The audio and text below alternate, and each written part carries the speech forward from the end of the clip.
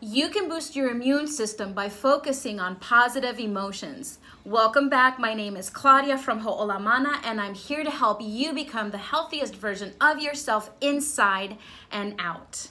Thank you for coming back, watching my videos. Hopefully you guys are enjoying this.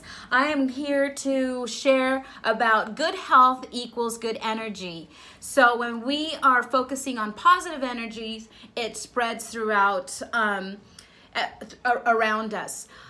Just like with negative energy, especially right now, a lot of negativity out there, it spreads, but you know, and that negativity just brings down the whole as a collective. So when we focus on positive things, then we start feeling more calm, more love.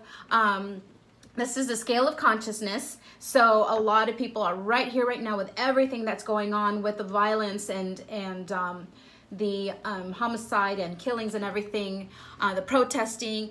And, you know, if we just take a step back and kind of look at the big picture and spread more love and focus on feeling more positive emotions, things begin to change.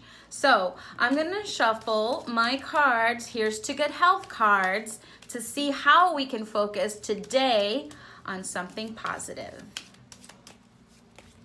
I think I'm just going to do this and not do the little splitting cards. I'll try it. Let's see. Okay. Oh. Okay, so let's see here. Here's to good health. Ooh, I think this one's calling me here. Ooh, there you go.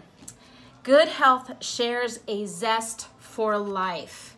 So when we focus on having a positive attitude, good health, good energy, it adds a zest to our lives that we are able to share with others. So I like this picture because, you know, cooks use orange zest or lemon zest or lime zest just to add a little flavor. But if you notice when chefs and cooks, or we cook with something zest, we only use a little bit to enhance the flavor. So right now, a little positive attitude can go a long, long way.